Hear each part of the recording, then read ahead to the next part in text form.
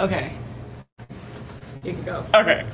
My name is Callie Capel. I'm a graduate student in the DOS lab, and today I'm going to be talking to you about some work I've done on predicting RNA protein binding affinities and some initial progress towards optimizing and validating a general score function for RNA protein interactions. So, as Eterna players and in our lab, I know that we're all very excited about RNA, but in our cells, RNA does not exist in isolation. In fact, a lot of what it does is interact with proteins. And RNA binding proteins are really important. They affect RNA localization, translation, degradation, editing, stability, and alternative splicing. I'm showing here two example pictures of proteins interacting with RNAs. And in addition, many of the cell's most important machines are RNPs, meaning that they're composed of both RNA and proteins. So the ribosome, which translates mRNA into proteins, the spliceosome, which processes mRNA, pre-mRNA transcripts, and telomerase, which extends the ends of chromosomes. So the goal would really be to develop a predictive model for how RNA interacts with proteins. So we already have a really great model, the nearest neighbor rules, which predict RNA secondary structure. So starting from some primary sequence, we can predict that the RNA is going to fold up into some given secondary structure. And these predictions are very powerful. We also have within Rosetta, which is a software suite developed in our lab, RNA score functions that discriminate between different 3D conformations of RNA. So here I'm showing two different conformations of RNA molecule. Here, this one, we can discriminate that this one's lower in energy, this one. As well, we can start from some sequence and make a prediction for what its 3D conformation is going to look like. And here I'm showing a prediction for some RNA, and this is the crystal structure in white versus our prediction in blue. So we're reasonably good at doing this. And then in addition, although we don't develop this in our lab, there are similar protein score functions within Rosetta that discriminate between 3D protein conformations. So we're also able to make predictions for how proteins look like in 3 dimensions. So the question that we really want to ask is, can we predict how RNA will bind to proteins? So these score functions work individually for RNA and for proteins, but when we put them together, we don't necessarily know that they'll work. And the question that I'm really focusing on in this talk is whether we can predict how tightly different RNA sequences will bind to a protein. And from this, basically gain specificity information about a given protein. So I'll give a brief overview of the project that I'll be talking about today. So what we're going to do in this project is basically, we're always going to start with a crystal structure of an RNA protein complex. So we already know how some RNA binds to a protein, and we know how it looks like in 3 dimensions. Then computationally, we want to be able to make mutations to the RNA sequence and predict how this new mutant structure is going to look like in 3 dimensions. And then from this new structure, we want to be able to predict the binding affinity. And then we want to repeat this for many different RNA mutants. And in doing so, we would like to have a large experimental set of binding affinities so we can compare our predictions to experiment and see how well we're doing. And then if we iterate in this comparison, we would like to be able to basically optimize our binding affinity calculation. So we can write out theoretically what would be the absolute correct binding affinity calculation to make, but in practice, we're actually going to need to make a lot of approximations, and we don't know which are sort of the best approximations to make. And so we want to iterate and sort of optimize this calculation.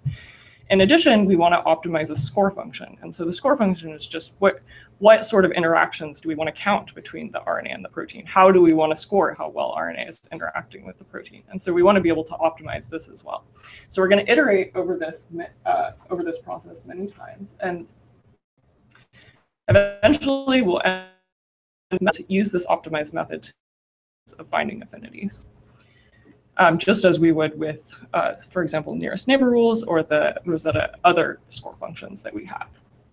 So the model system that I'm using in this project is the MS2 coat protein, which many of you are probably familiar with. This is a really great system, a really great model system for this project for a few reasons that I'll discuss in more detail.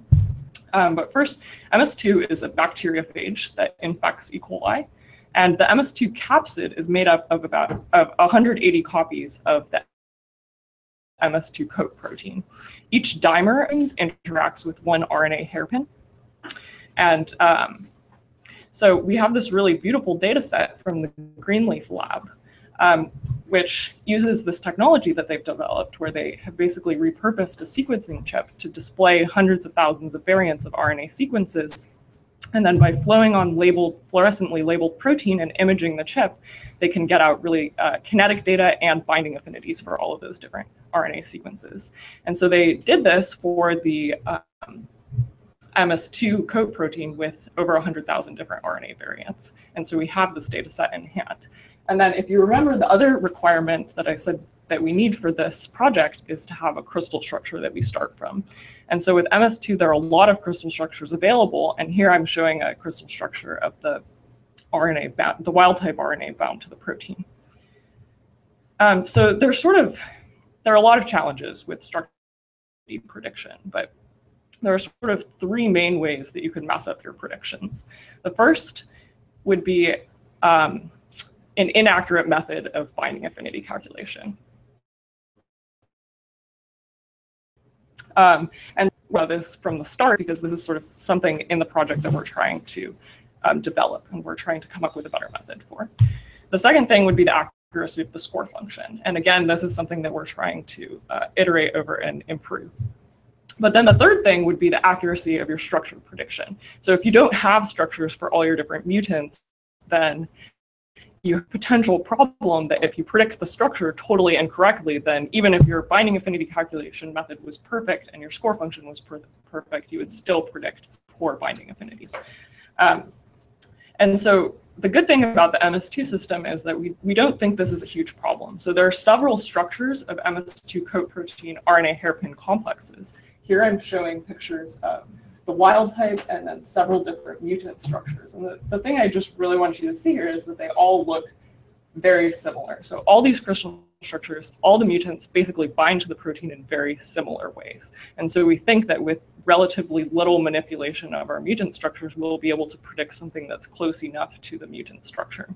And here, everything is overlaid. It's kind of hard to see, but the point is that these two complexes with mutant RNAs are very similar. And so we think that we will be able to predict these, and this will not be the limiting factor in our binding affinity predictions.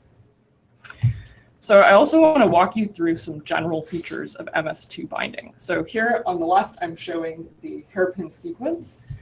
And so one important thing is, of course, to maintain this hairpin formation. So this tertiary conformation of the RNA to the protein.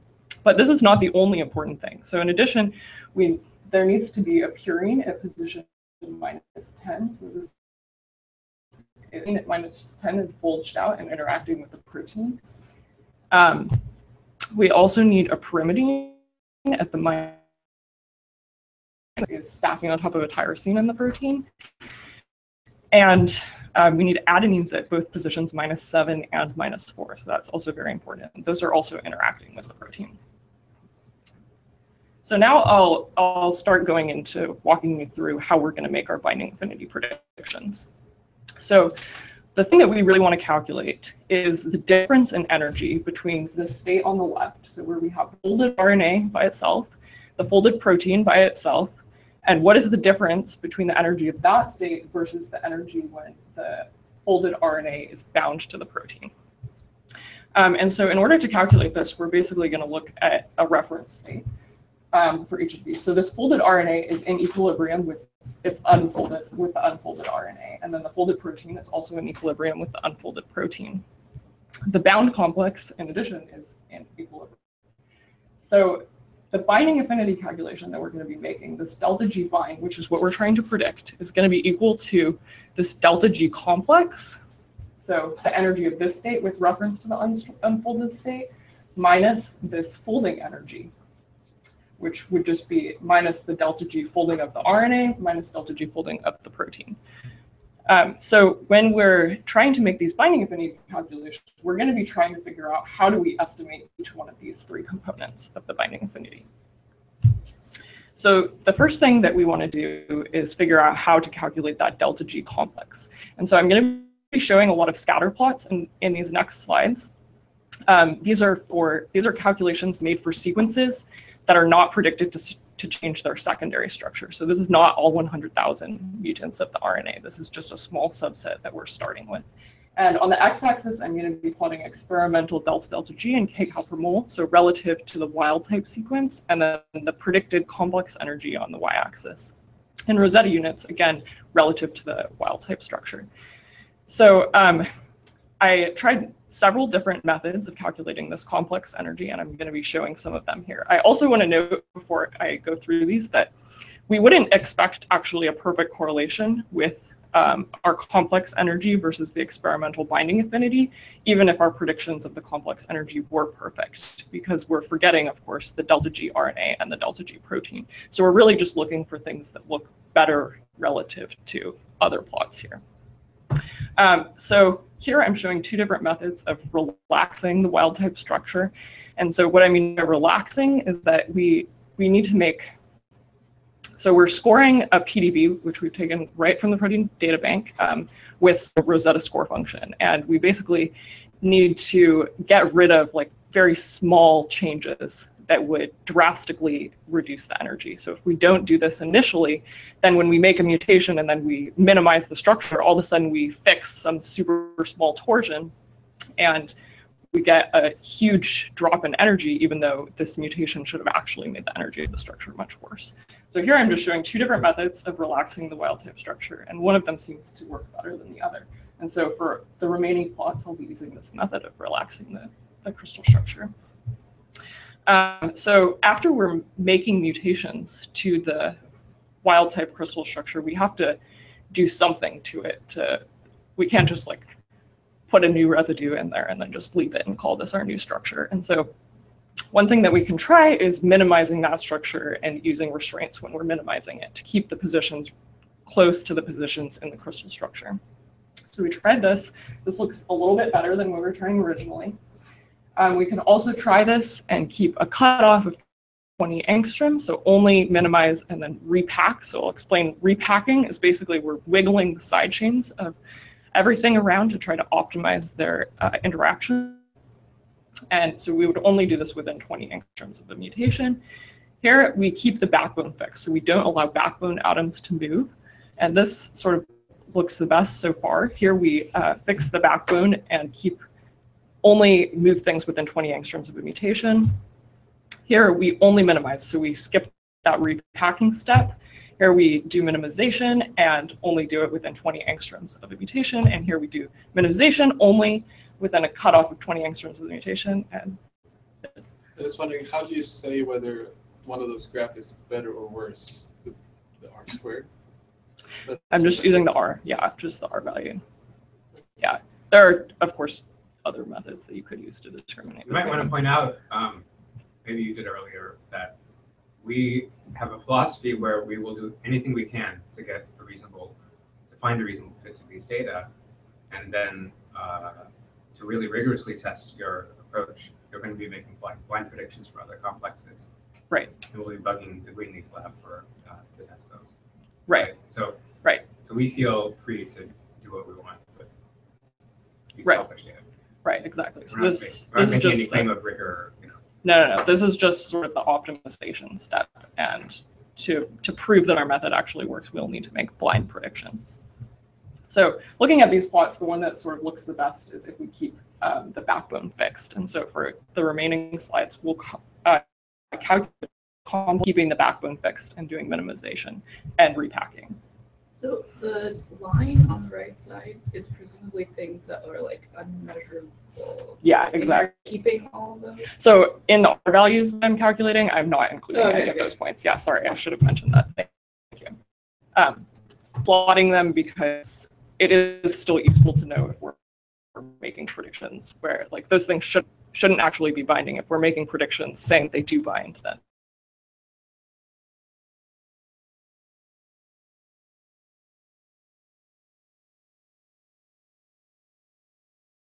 RNA score function I mentioned and a protein score function that already work pretty well. And so we don't really want to mess with these a whole lot. But the problem is that out of the box, they're not really compatible with each other. So they have several terms within them, that actually are the same. So they're measuring the same sort of interactions. So we measure, for example, hydrogen bond interactions in RNA and in proteins, but we weight those interactions differently relative to the other terms in the RNA score functions versus the protein score functions. So I basically tried to rescale the two score functions relative to each other in 10 different ways. By trying to make the minimal perturbations to the score function possible. And so here, some of these look really terrible and some of them look sort of reasonable. And really all I want to say is that this one looks the best. And it also, there's a relatively minor rescaling factor that has happened here. So I don't think either of the RNA or the protein score functions has changed very dramatically in this score function. And we get something that looks sort of reasonable in R value of 0.53. Which one was preserved, or what was the base score function for this one? The protein one or the RNA one? So the protein one is preserved entirely, Okay. and basically the hydrogen bond, the weight for the hydrogen bonds for the side chains was slightly increased relative to all the other RNA terms. Got it. Okay. Yeah. What makes the protein goals here Yeah. is sociological, which is Yeah. to come up with a unified score function that everyone will use in Rosetta, Mm-hmm. so that when they're doing their work on proteins and suddenly come up with a protein RNA complex, they're not going to freak out because they have to change their score function.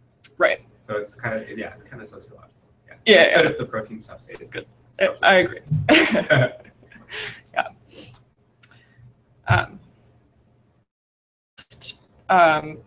Portion of the binding affinity calculation that we want to focus on is how to estimate this delta G RNA. And so this could be quite a challenge because RNA is a very flexible molecule, and to really rigorously compute its free energy, you would actually need to be able to calculate from a structural perspective. You would need to predict its full density of states. And this is not something that we really have the computation to be able to do for many different mutants. So here I'm showing basically the most simple method that you could possibly use to calculate this delta G RNA, which is actually just the exact same thing that I showed before. So we could assume that for all RNA mutants, getting free energy, which is a pretty bad assumption, but it is one that we could make. And so this is sort of our baseline comparison. The other thing that we could do is basically take the complex structure and then just by itself score the RNA and by itself score the protein and call that delta G RNA and delta G protein. And this looks really terrible. So even though this R value seems like it got better, it's really driven by these outliers up here. We've pretty much gotten rid of all the correlation. And this sort of makes sense because the conformation of the RNA in the complex is not really representative of what its conformation would be in solution. And so it's probably not a very good estimate of its free energy folding. The other thing that we could try is actually just using a fragment assembly approach to fold all of the RNA sequences. And so I tried this, and this looks better than either of these plots. We still sort of maintain a correlation. We have a lot of outliers over here, but this seems to get a little bit better. The other side? Yeah, I was saying these seem. All right. Yeah. I'm not actually sure what those outliers are. How many points are there on the right-hand side? Are there like hundreds? Or? Over here? Yeah. Yeah, there's more than 100. Okay. I just wonder if some of the ones that are outliers there could be experimental problems, like for some reason those RNAs. There was a cluster in the experiment. Yeah, I did filter by a cluster. Oh, yeah, okay. Yeah, This they is should. filters. Okay. Yeah, they should have, I think, a reasonable amount of clusters. Okay. Yeah, if I had to guess, I would say it's probably not an experimental problem. But that looks really I'm good. not positive. Yeah, that one actually looks reasonable, which Yeah. I was kind of surprised about. And also, I should mention this is the Boltzmann weighted sum of like 4,000 structures. But I can also just plot the minimum energy of the structure and it looks the same. So This is the minimum energy for different mutants. the minimum energy for us. When you make a mutation, do Mhm. you then look at all 4,000 structures and make a mutation and then re-estimate the energies of all 4,000 structures? So I'm basically starting from the sequence of every mutant and folding that sequence. Oh, okay. Oh, Yeah, wow. so I'm actually, so I also did try if I just fold like the native and then Yeah. I basically thread in. That looks really, really, Oh, I see. Yeah. that does not work. Okay. Um, This looks like this. Yeah, Okay. this looks pretty promising. But what I was saying is that if you just take the minimum energy structure instead of the Boltzmann ensemble of 4,000 structures, you get something that looks pretty much the same. And then the other thing that we can do is use the nearest neighbor parameter. So I mentioned we already have this really great predictive model that predicts folding free energies of RNA. And so if we use the nearest neighbor parameters to predict the free energy, we get something that also looks quite reasonable, has a slightly better R value, and sort of cleans up these outliers a little bit. So I might say this plot looks a little bit better. And then the other thing that we could do is instead of using the nearest neighbor free energy, just use the energy for the secondary structure state and correct for the probability of that secondary structure formation. And so I should mention in both of these last two plots, I fit a weight on the for this. So because we're converting from kcals per mole to Rosetta units, we don't exactly know what the scaling factor is there. And when I fit the weight for the secondary structure probability correction term and I force it to be positive, it goes to 0. So There's no physical justification for that term, right? I think there is a thermodynamic scheme that you can write out where that makes sense. Yeah. Okay. All right, so we can talk about that. I think we can talk about it, but I think there is a physical justification for why you would have that. Okay. You may need to calculate complex energies slightly differently, or you may need to calculate a few things slightly differently, but I think there is a physical justification. When you scale the nearest neighbor free energy, the scaling is an attempt to match the optimized R squared or the R minus D to the experimental delta G. Optimize the R squared, yeah. I feel like you should optimize the R minus D. And then you would hope that that scale factor would come up to 1 because the nearest neighbor rules are in kcals per mole, like they're in reasonable units. Right. Right, and then the Rosetta free energies are in reasonable units. So you would want the scale factor you'd want would be on the Rosetta term. Sure. Yeah. I mean, it's the same thing, right? You And can it's the scale same either thing, but one. then all the units are going to come out into reasonable units. Sure. Yeah. Okay. Yeah. You'll get the same R value at the end. You'll get exactly. Yeah. The scaling factor is like 2.5 right now. Okay. So that's not 1, but Yeah, but that's for the nearest neighbor. Mhm. That's what you expect, right? Because the range of the values in the Rosetta units is like 2.5 times the range of the units of the experiments, right? It goes from 0 to 4 kcals per mole. Yeah. On the x-axis, and 0 to 10 on the y-axis. Yeah. So I think if you did what I was saying, you're going to end up with the scale factor for the nearest neighbor rules 1, which is kcals per mole, which is awesome. sure. But then you would end up with a scale factor for the Rosetta units of 1 divided by 2.5. That's fine. Right. Yeah. Same. Yeah. Great. It's not quite the same thing. Because here you're letting the nearest neighbor rules float relative to delta G prime, and you're optimizing R squared. Yeah. So you're not imposing a constraint of any sort that the nearest neighbor rules are the same units, kcals per mole, like physical units, Yeah. as the MS2 binding affinities. Okay. Sure. So you could Slightly. come up with something that's off. All right. Yeah. Good point. I'll recalculate it that way. Okay. So. That's super impressive. Yeah. Yeah, so this is pretty much our current best method of prediction, and so I'll just sort of walk through. I wonder if there's just go back. Mhm. There's that cluster of outliers. You're probably about to point to it, but in the yeah, Yeah, yeah, and that talk gets about fixed by the far calculation. Yeah, I know. Yeah. So it suggests that maybe, well, the ultimate fit would come from something like an average between the far calculations and the free energy calculations. Something like where you say the free energy calculations, if you could estimate its error, I think we could probably do by repeating the calculation with different models.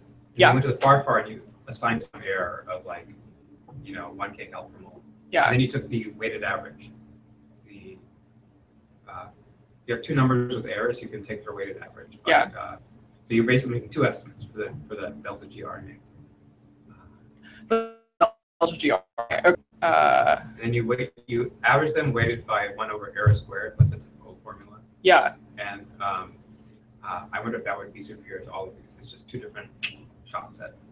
So average the nearest neighbor prediction. Yeah. And Yeah, and what happens in the nearest neighbor prediction, there's going to be some mutants where it's like every secondary structure prediction package will get the same free energy estimate.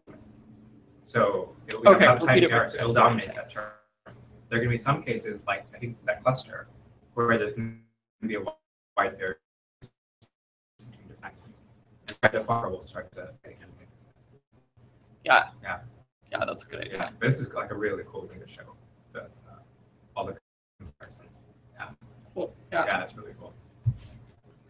Yeah. So I'll just walk through what we have so far for the best method of prediction. So we calculate the delta G complex using the Rosetta score of the complex using the best rescaled score function that I showed, and we do fixed backbone minimization and sidechain repacking. For the delta G RNA, we have a weight factor times the delta G nearest neighbor, which we just talked about. Maybe we'll move that weight factor up to this complex score. And then for the delta G protein, which I haven't really talked about, this is just the Rosetta score of the unbound protein after fixed backbone minimization and sidechain repacking. Unimportant for the comparisons that we're making right now because it's a constant for all RNA mutants. So it's not going to change our comparison to the experimental binding affinities. And so looking at this predictions, we sort of want to know, are we actually capturing the general features of MS2 binding that I pointed out? So I mentioned that we need to have a purine at the -10 position for tight binding. And so I'm plotting here colored in red all of the mutants that have a pyrimidine at the -10 position. So they should experimentally have poor binding affinity. And we predict in all cases that they have poor binding affinity. So that feature we seem to capture. We need to have a pyrimidine at the -5 position. And these seem captured sort of reasonably well. It's possible that we're not capturing that perfectly. Then we also need to have a purine so we actually need to have an adenine at the -4 position. But here I'm just plotting if we mutate that to pyrimidine. So the red is the pyrimidine mutations, and we seem to predict they all don't bind. They bind. Which I read this before, the minus position. Yeah. Okay. So at the 7 position, we have, so we need to have it there as well. Here I'm just plotting if we mutate that to a pyrimidine, and it seems that here we're going to outliers. So if we mutate this adenine at the -4 position to a G, that's pretty much these set of outliers right here. So we don't do a good job predicting those. What happens? Those are predicted to be, our predictions are like those are good binders, but they're bad binders. Yeah. Oh yeah, but that produces a GRA or GXXA. Yeah. Okay. All right. Yeah. Yeah. You basically boosted the loop. Okay. Yeah. All right. Yeah. Eternal players will know this, actually. Okay, cool. Yeah, they can fix my outliers. They will fix this. Yeah. Yeah, and then also if you have a G at this -7 position, you get you boosted the tetra loop. These set of outliers. Exactly. Yeah. So we have a more stable tetra loop, and this is not supposed to capture that, and they're not capturing it. Okay. Yeah, that's great. This model is basically not capturing that, but yeah, actually, if we could get rid of those outliers, it's pretty nice. There it is. Yeah, so this is like the set of outliers. This I'm coloring if either is mutated to a G. And that's basically this little set of outliers that we have over here. Everything else sort of is within some noise of our measure. So we'll work on this. But sort of back to our project overview, we've pretty much just been working on this first step. And I want to come back to the point that Riju was making earlier. We are not really claiming anything rigorous about these calculations. We're just in the optimization stages for the binding affinity calculation and the score function. And eventually what we want to do is make blind predictions for other systems or for other RNAs binding. Briefly about what the next steps are going to be. So that would be to expand the set of sequences for that we're making predictions for. I'm just using sequences to change their canonical base pairs, and they don't have any GU pairs. So we want to expand that set to be able to incorporate these type of sequences. We also want to be able to estimate the errors in our predictions. So when we make a prediction, it's a lot more useful if you have error that you uncertainty that you can associate with it. In addition, there's sort of a question within Rosetta. There's a lot of solvation models floating around, and some of these may be better or worse for RNA protein interactions. And so we would like to compare these solvation models. This is GeomSolFast. Okay. LK non-polar. That's the RNA-based solvation. Okay. Yeah. Yeah, I actually already tried FASOL, which was the protein one. Yeah. It does look worse. Okay. So there is at least a difference. So I think it will be useful to compare models. Yeah. That's great. Okay. Yeah, we'd like to be able to explain some of the outliers. We have an idea of where it's coming from, but we'd like to be able to incorporate this into our model so that we don't see those outliers when we make predictions. And then, of course, we want to make blind predictions for another system. And we also sort of have the potential for maybe being able to predict MS2 protein mutations that would alter its specificity. And so that's sort of the next stuff that I'll be working on. And with that, I'd like to thank Riju, of course, for letting me work on this project and for all the helpful discussions that I've had with him. It's been a really fun project to work on, as well as all the other DOS Lab members. They've been really great. And funding sources, of course. And thank you for listening, and I'd be happy to take any questions.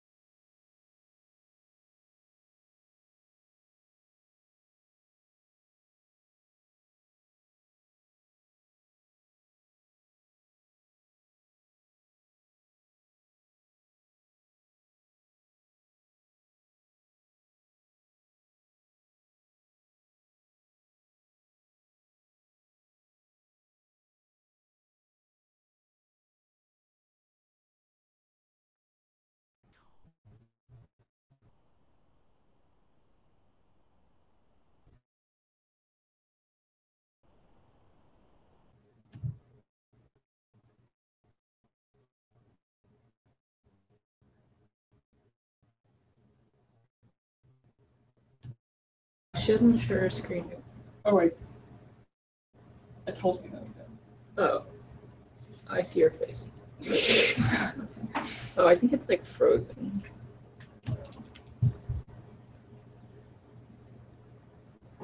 Oh, we can edit this part out. Or probably just we'll stop it at that part, the early part. Okay, now I see your presentation. Okay.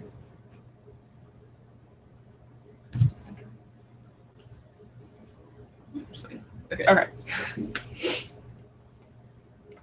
I don't remember what I was saying.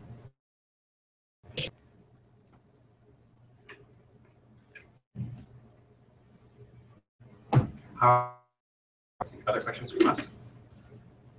Well, I was curious, and maybe you already explained it, but in the original paper, they could sort of disentangle what was secondary structure contributions versus primary structure contributions to the actual binding affinity. So I was wondering if the data you selected here sort of samples any of those hairpins that are weak at the very end and sort of fray, which they thought was contributing to the lower or worse binding.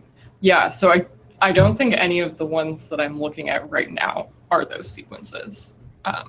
But yeah, definitely I will incorporate in the future. Yeah, hopefully our delta G RNA term would potentially capture that.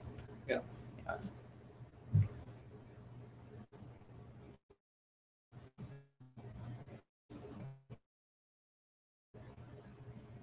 But know that there's something kind of counterintuitive about framework. So, you know, the way that the delta G RNA enters is as with a minus sign. So if you make a mutation that stabilizes the hairpin's secondary structure, it actually will enter as a penalty. Yeah? And if you make mutations that destabilize the secondary structure, it'll enter as a bonus. So there's this interesting subtlety where I think that certainly I was thinking about this incorrectly before, or in an incomplete way before. That okay, you make a mutation, it'll like introduce a UU mismatch. Is that good or bad for the system? And or we stabilize the loop somehow. Is it good or bad for the system? And the answer is it's not obvious. You can go in one direction for delta G, and then the other direction for the protein RNA binding. I think that when you write your paper, it's worth like explaining that. Yeah. Detail, in some detail, like in 2 sentences. Mm-hmm. Yeah. I also think that some of the discussion of the original paper, it will shed a light on those train-based pairs as well. I don't think that the interpretation in the original paper was complete. How do you think you're going to do the redesign of the binding specificity? Yeah, it's a good question. I'm not totally sure. I'm not totally convinced yet that it's going to be possible.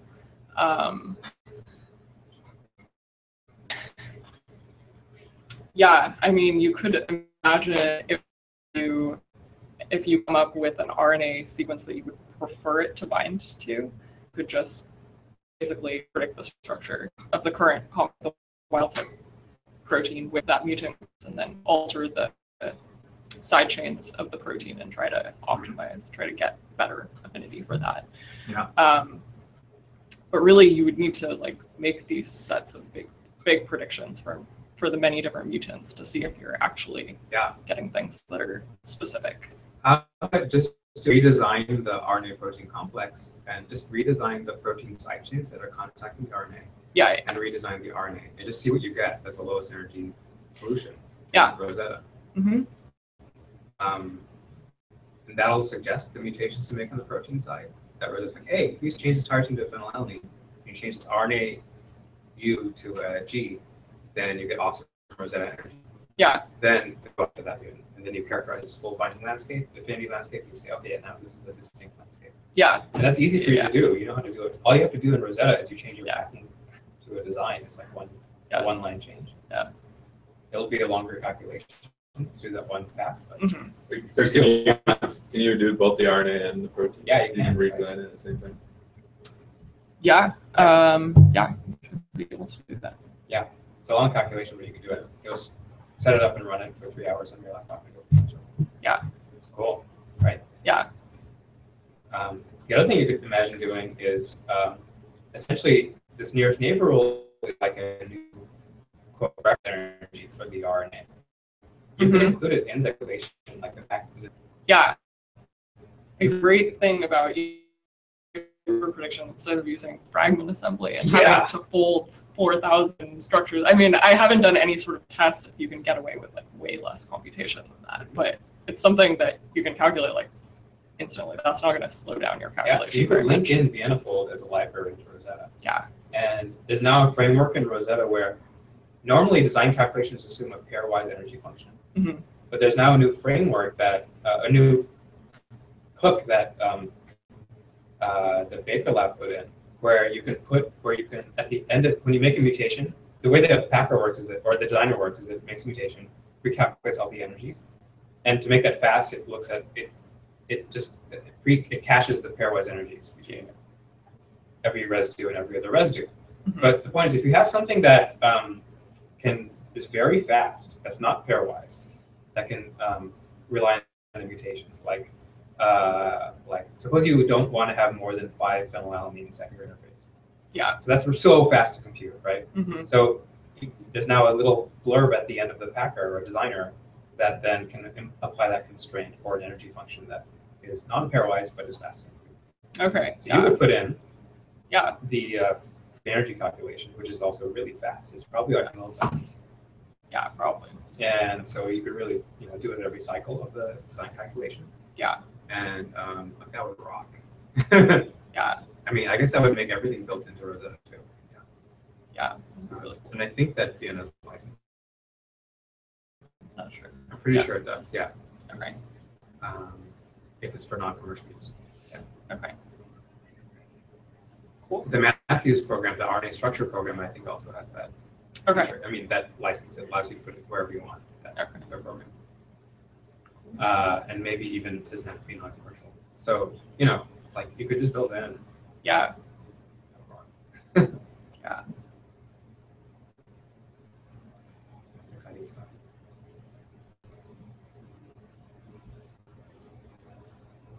So I guess one question from my end is, have you already started planning the new experiments you might make with the mutants, or like how you like? Do you have plans, or does it all depend on how the progress develops? Ideally we want to make predictions for another system that's sort of a similar sort of system that has like maybe a hairpin binding to a protein. That's sort of the ideal next system. We're sort of thinking about that currently. What we would want to What do. are systems you're thinking about? Of course, the VTS1 that you mentioned. Besides that, I need to think about it more. I'm sort of, focused first on making sure that this is not just completely an artifact, that we get any correlation at all. Jennifer Pearl says, I may have missed this, but is this to be able to determine if the protein we are binding with has any mutations, whether it will work correctly?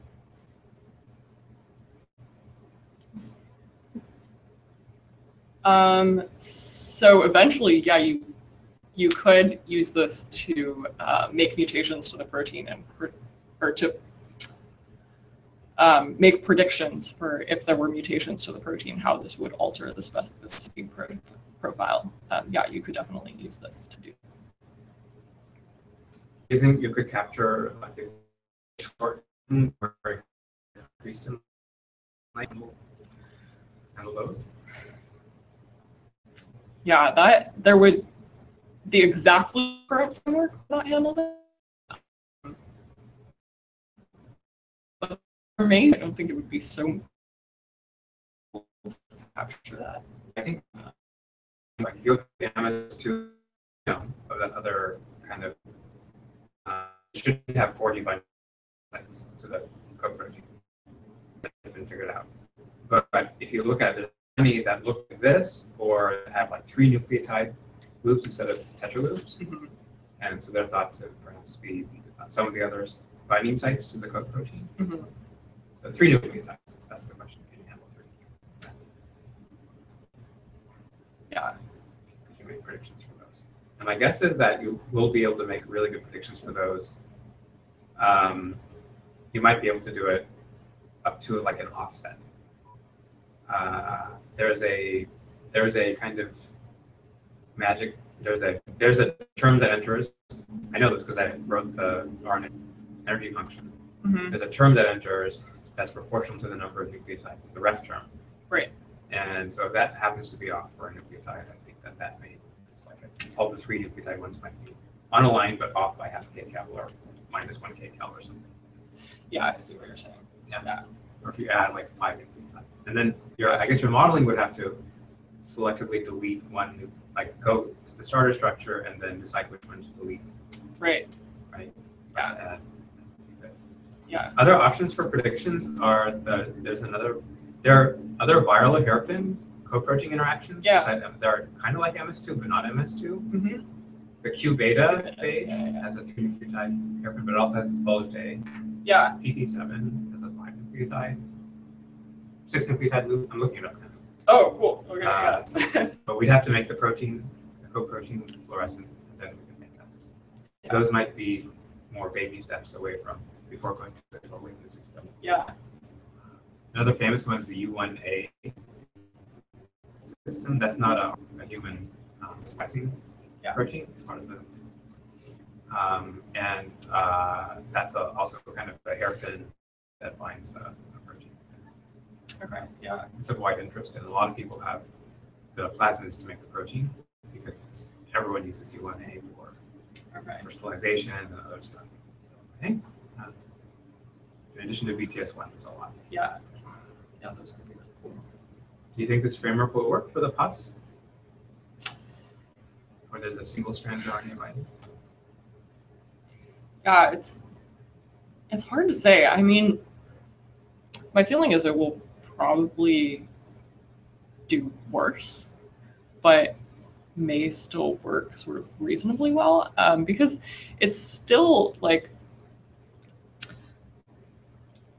the delta G RNA, you could still sort of calculate it in the same way, right? It's just the secondary structure that you need to form is no secondary structure, right? Yeah. Which is sort of the same thing. Yeah, but it doesn't matter because you don't even care about the final secondary structure. Right, exactly. That doesn't enter anywhere. Exactly. Yeah. I think it works. Yeah, I think there may be more conformational entropy in the puff complexes. And the complex. Yeah. And we're not taking that into account at all. Taking single static structures issue. That would probably be my main concern with it. But I'm not sure how much of an effect that would be.